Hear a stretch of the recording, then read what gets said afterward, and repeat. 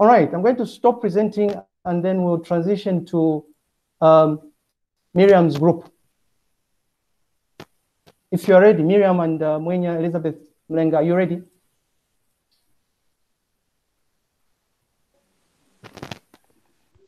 Yeah.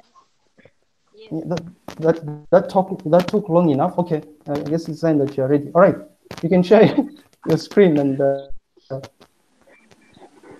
present away or something.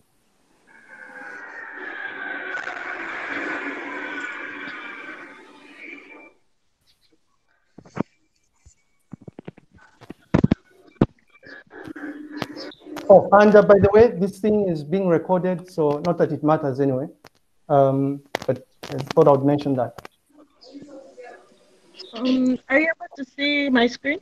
I can, yes. but I know you. Sorry, before you start, I know there's this concern about data bundles, but seeing as some of you have not met other people, you suppose maybe before you start presenting, you just switch on your webcam so that people know who you are. You know, if they meet you with a mask at East Park, they'll say hello or something, right? Oh, okay. So maybe before you start presenting, switch on your. Oh. Anyway, I don't know. If it's a problem, it's fine, but it'll be nice, right? And I don't think you eat up a lot of data bundles, but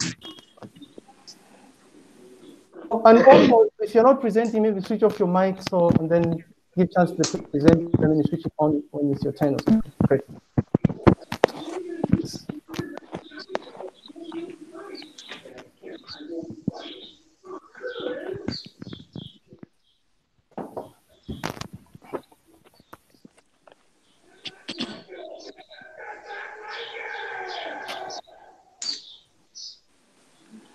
Good evening, everybody. We are Group CK2, and we are giving you a short presentation on our research proposal, and the title is Open Educational Resources. Our group comes from 4 students, firstly being Mwenya Kayula, who will present on the definition of open educational licensing. Secondly, we'll have Mirriam Kamanga, who is going to explain on the examples of OERs, types of OER resources, classical and common examples. And thirdly, we'll have Elizabeth Chirwa, who's going to explain on OER repositories, what they are, how they're stored in OER repositories. And lastly, we'll have Mulenga Chanda, who's going to present on the potentials of OERs in Zambia and how OERs facilitate effective teaching and learning in Zambia.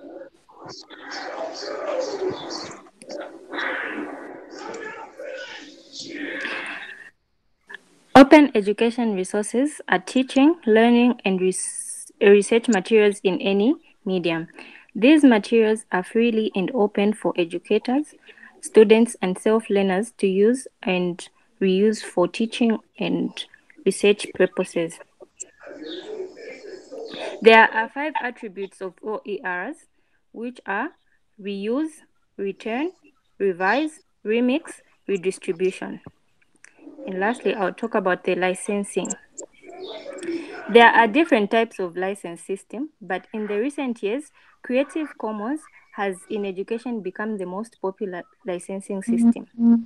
Creative Commons has designed a collection of licenses to ensure that there is a suitable license for sharing content under various conditions. There are 4 main licensing, which are attribute, no derivatives works, share alike, and non-commercials. And I'll talk about the examples of OERs, types of OER resources, and the classic and common examples. So some of the examples of OERs are university courses, complete with reading, videos of lecturers, homework, assignments, and lecture notes, and also interactive mini lessons and simulations about a specific topic such as math or physics, and also textbooks that are peer reviewed and supported with auxiliary materials. And another example is elementary school and high school lesson plans, worksheets, and activities that are aligned with state standards. And some of the types of OER resources These are OERs, which are based on media. Secondly, the OERs, which are based on quality. And there are also OERs, which are based on authorship. And the fourth type is OER based on presentation. Fifth is the OER based on licensing. And lastly, OERs based on nature format. And some of the classic and common examples of OERs, these are OER Commons. We have MIT courseware, Khan Academy, Melot, OpenStack, and Academic F. Okay, I'll take it up from here. So we're looking at open educational resources repositories. So to begin with, OER repositories are databases developed by institutions to store ERs or OERs for easy retrieval. So we have some examples, which is Wikimedia, YouTube Education, which is for educational resources. Then OERs repositories are freely accessible and are useful for teaching, learning, and assessing, as well as research purposes. So these repositories have been created to make the retrieval of OERs and the access the available OERs. So because OERs differ in nature, so they're stored in different formats. So the second part is how the OERs are stored in the repositories. So they're stored in the image format. An example of a repository which stores image is the Wikimedia. So we have the video format, which is YouTube. We have the audio format, the text, articles, and books, which can be found in some Google Documents repositories. And lastly, presentations. I'm going to pick up the last part that talks about the potentials of OERs in Zambia. Firstly, it's going to reduce the cost of accessing educational materials. Secondly, it will improve the quality of materials. Thirdly, it will increase access to educational materials. Fourthly, it allows the adoption of materials and possibly contribute to enable learners to be active participants in educational processes. And lastly, it will help in integrating the provisions of OERs into the educational sector within the Republic of Zambia, has the potential to support the desired national educational transformation. And lastly, I'll talk about how OERs can facilitate effective teaching and learning in Zambia. The first one is that it will lead to improvement in student performance and satisfaction. Secondly, it will improve the teaching and learning practices in Zambia.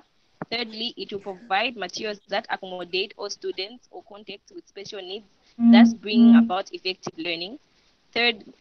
Fourthly, it will enhance competencies of teachers that will be able to deliver the content. And lastly, the use of OER in teaching and learning will bring in the dimension of openness and improve quality.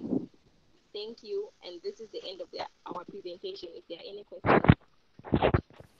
All right, thank you so much. Group C2K2. It's like K2, the drug. I think you probably want to still beam up the presentation just in case people want to ask questions. But a bit of background about the honors students for this particular group. So they're still at a stage where they haven't really carved out the specific problem that they're going to be working on. I think we've only met, we have regular interactions, and I think we've only met on 3 or 4 occasions or something. I guess only progress we've made is we've had thorough discussions on what sort of topic they wanted to really focus on, and it turns out they gravitated more towards OERs. So this is just, I guess, an overview of what it is they've read on OERs and how they think this could actually make a good enough research topic or something. So, but if you have questions, the floor is open for questions. But in the meantime, I see the second group of honors students is in the house. So if you can prepare for your presentation, once the ladies are done with answering or addressing questions from the people attending the talks, then it'll be a turn to present. All right, so the floor is open if people have questions on open education resources.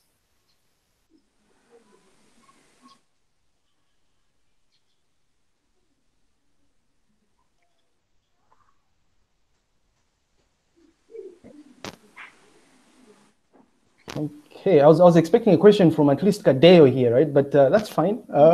Maybe he's busy thinking about his presentation. Kadeo is loosely, I mean, he's really focusing on OERs, but his interest is in educational technologies. But anyway, I don't know.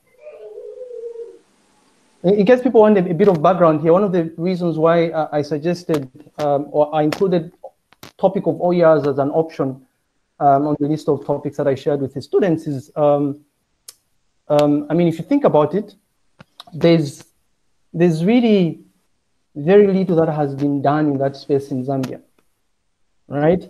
You'll be amazed. I'm part of this WhatsApp group, this Facebook group that's mostly composed of teachers in Zambia, right? Thousands of them. And occasionally, right? Not occasionally, actually. Routinely, I'll see posts like, who has the syllabus for computer studies? Who has the syllabus for history?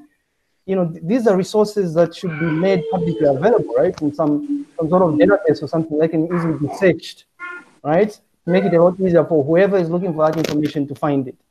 It gets even worse, right? So usually when students are revising, let's say if there's an exam, for instance, it's difficult for most of them to gain access to past exam questions, for instance, right? So the idea behind this is, can you try and explore this particular space even more to try and see how we can take advantage of OERs in Zambia? And I know people like Zola will probably say, well, this has already been done elsewhere. Like I know South Africa, for instance, is miles ahead in this particular space, but clearly here, I mean, this is still something we think can be of value in Zambia. But if there are no questions, then maybe looking at the time, 17:20, Halwindi and group, are you ready?